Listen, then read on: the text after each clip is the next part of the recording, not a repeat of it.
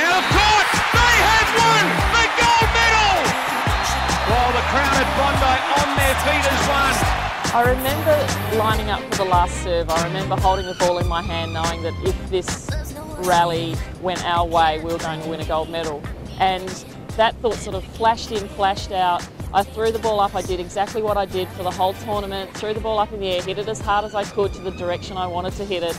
And it wasn't until the ball, when they played it and it landed out on our side, it wasn't until that ball landed that all those emotions just exploded inside of me. And all of a sudden I looked up and I saw the faces on the people in the crowd and I realised what we'd achieved. And it was shock at first. It was, yes, this is what we'd planned, but it was also shock that it had all worked out, that we had actually done what we had planned to do. It was just an amazing moment.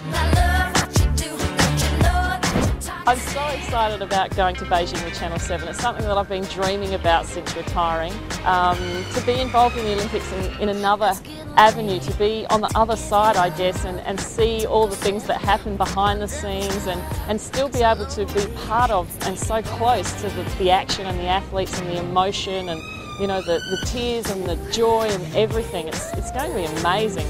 It's a new chapter for me. Thanks for your company. I hope you can join us again next week as we continue our journey with our athletes on their road to Beijing. For everyone going to the Games, one thing's for certain, whether they win or lose, they'll make friends for life.